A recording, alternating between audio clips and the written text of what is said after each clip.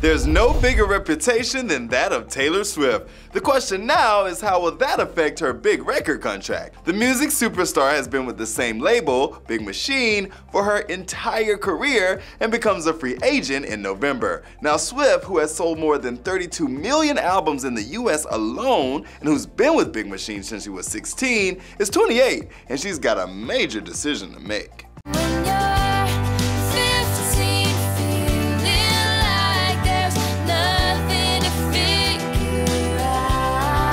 One of the biggest factors in the decision of sticking with the same label, changing labels, or starting her own is what happens to her masters, her original recordings. At the heart of Swift's discussions with Big Machine are gaining ownership of these masters from the label, which is one thing that no other entity can offer her. But turning them over is not an easy decision for Big Machine, as the value of the company could drop drastically without Taylor's masters.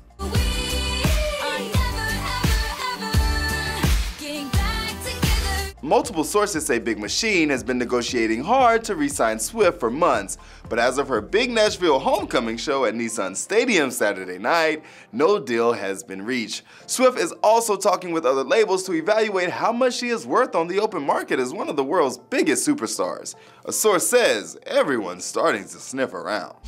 I don't like your perfect crime.